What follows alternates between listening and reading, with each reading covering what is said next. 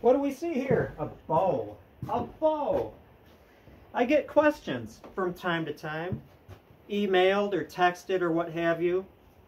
And sometimes I feel that they are deserving, well, most of the time they're deserving of a video, but in this case, definitely. And I had a question from a fellow that was following along in my book, Bowmaker's Notebook. All of you should buy a copy or two. Regarding bow number 3, which was a greenwood gull wing bow. Now, the reason I did it in the book that way was because it's a green bow, and they're somewhat flexible, so you can take the piece of wood and shape it down into a rough bow shape form, not final tillered, but you know, thinning it out so it'll dry fast, and then lash it to something to get these shapes in here. You might have to steam it or heat it too. Don't think that green wood will just make tight bends without cracking. Sometimes you do need to cajole it next to a fire, you know, the coals of a fire, heat it up. Anything you can do to get that gentle bend in the bow, green wood, without damaging the wood.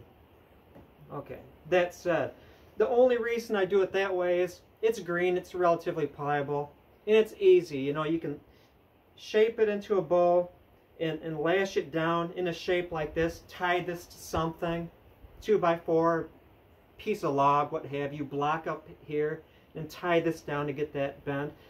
Taking your time. You can't just like jack that bend into it and have good effects without cracking it. You do have to take care of the greenwood bow, but you can do that more than a seasoned one. Other than that, you know, if you have a seasoned piece of wood, either steam it, and I do use forms when I do it. I don't necessarily steam it and then bend it over my knee. You know, with oak and stuff like that, whitewood bows. I'll use a form. I've got my little form, clamp it, steam it, and work it that way. With Osage or mulberry, they are wonderful for heat shaping.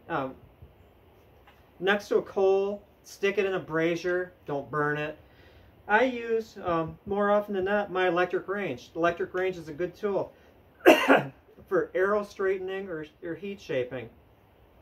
I did a video a while back. It's the only Osage bow that I've ever heat shaped with a heat gun, and it was a miserable experience because it doesn't put out enough heat to really allow that Osage to turn into rubber. But over the electric range, in my case, you may use something else, coals, what have you. Over the electric range, it has enough heat to really, in conjunction with the grease that I rub into the bow, really blast that with enough heat to then allow me to, and I'll pad, you don't want to do it like this, you know, over a bare knee. I'll take a hot pad, put it on my knee, and heat shape it like this. I don't need a form with Osage. You get it hot, it'll bend like rubber. Wait till it cools. When you're doing this, you do have to be careful that you're not putting a side load in it, or else it won't come out straight. It's, you know, very easy to make your bow go off kilter. But just heat shape it. Watch it while you're doing that. You've got some time. Maybe move your knee over here if it doesn't want to bend. Just convince it. Hold it in there. You know, till it cools down, and then that's it. Osage and mulberry are beautiful with this type of stuff. You don't need forms. You don't need anything fancy. Just need a hot pad in the knee and a source of heat. That's it. And then I'll go back.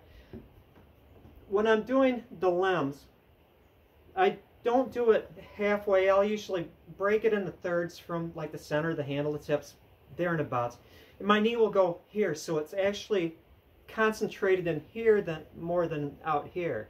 I want to get it like a third of the way in, the concentration of bend. Now, my goal is, after I heat bend it, I don't want it anymore. I don't want to have the handle above. If you set it on a flat surface, I don't want to see that handle up here and the tips down here. Because it's like you have just heat bent string following to it. I want to have it kind of like this, you know, a few inches up there, whatever. When you sinew back it, it's going to go into reflex more. You're going to get more here, but you know, if you're jimmying an Osage bow, even a mulberry bow, it can handle that. It's not going to kill it because tremendous compressional strength. I don't have the scourge I've got some allergies, so don't worry. Don't cry for me, Argentina. And so that's that. Osage, heat bend. You don't need forms. Use your knee. You know, get the bend for this gull wing in here. Now, a few notes. We tend to overdo things sometimes. I mean, we're people. And so our goal isn't to like have a massive, massive setback in the handle and then these sweeps going out here. Think of it this way.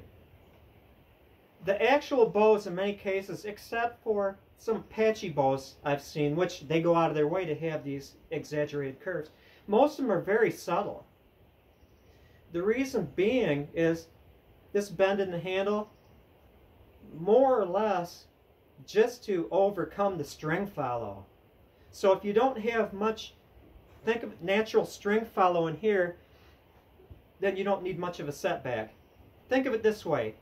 You made a straight bow. It's just a D bow. Just straight. No setback handle, no nothing. You shoot it a long time, and it starts to go a little limp, right? Because of the string follow. How do you counteract that? You can try to bend it out at the limps, but then it's just going to go back. I mean, the damage is done. And so the best way is to set back your handle. So I'm assuming, I believe that this bow originated from, they wanted to make short straight bows. They received string follow. The bows became a little wimpier, so they set back the handles. And a well-made bow isn't going to have like a major bend in here from string follow, so you don't need to have a major setback in the handle. They would be subtle for that. Next up in our rambling bow talk. Now, you've put grease onto your mulberry or your Osage bow to help bend it. It does certain things. It keeps it from scorching less. They say the grease soaks in, which I don't really believe it does that much, but greasing when you're heat bending is a good thing. But you got this greasy surface on here. Now that compounds the issue you have with Osage, because glue doesn't want to penetrate because it's just a very dense, shiny wood here. You need to get that grease off. I made a video as they say in some foreign countries, made a video on cleaning the bow with a lye solution, Red Devil lye. The same thing that people that make lye soap make. And so maybe do some perusing of soap making videos that use lye and see the concentrations you use. The concentration, I'll let you in a little secret. The concentration that I use in my video, it's about 50% less than I use on my own. I was just a little conservative because I didn't want anybody to burn themselves in this highly alkaline solution, so I went a little below what I actually use. But the precaution here is, if you're going to use Red Devil lye to soapify and remove that grease from your bow, you better be careful because you can hurt yourself with it. You can damage stuff in your kitchen. It's dangerous. That said, if you really want to go about it, it's an effective, really effective way of cleaning it, and it's safe if you use precautions and you're careful. We have stainless steel sinks, so it's not going to damage the sink any. I've got vinegar, just plain old vinegar, handy if I slap it on the ground, which I don't, or get it on the countertops. I neutralize it with that vinegar. I have that precaution. I wear rubber gloves. I would like to say I always use goggles. I don't. I'm just very careful with it. And I'll take that solution, you mix it in there in cold water. Don't mix your lye in hot water. Cold water, stir it. It'll be foggy. That container will get hot. When it starts cooling, then you can use it. Half a bow at a time, and luckily these bows are short. And so if you've got a sink side by side, two sinks, one next to the other, you can have this one in this side sink, and you pour it very gently out of your jar. I use a bell jar, 1 quart bell jar, or ball jar. Pour it and it'll drip into that sink. One bow limited time. Turn it over, make sure all of it's here, and then scrub it with a sponge. And it's cool. It changes the color. It washes some of the orange out. It gets rid of that lye, and what's left, it turns it into soap, so it helps you. Then run this under the faucet, wash it off, and then repeat it on this side. You washed it off, so if it drips on the counter, it's not that bad. And that's that.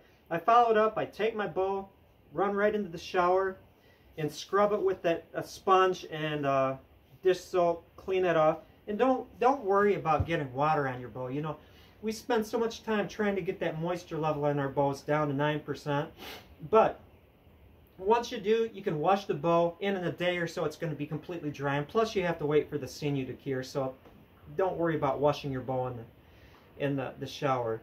And that is that. I hope I covered everything. It's a little example of one of my ghost bows. I like this. This is a bluing, a laundry bluing, and I wish I knew the name of the manufacturer. It's the same company that produced this stuff in the 1800s that the natives in the northern plains actually would use this same stuff to dye their bows blue. Kind of a nifty little thing. Anyway, I hope you've gleaned some information out of this chat. If you have any questions about it, by all means just ask, and I'll do my best to answer it. Have a good one. Stay safe. And make a bow. Tomorrow is your day to make a bow.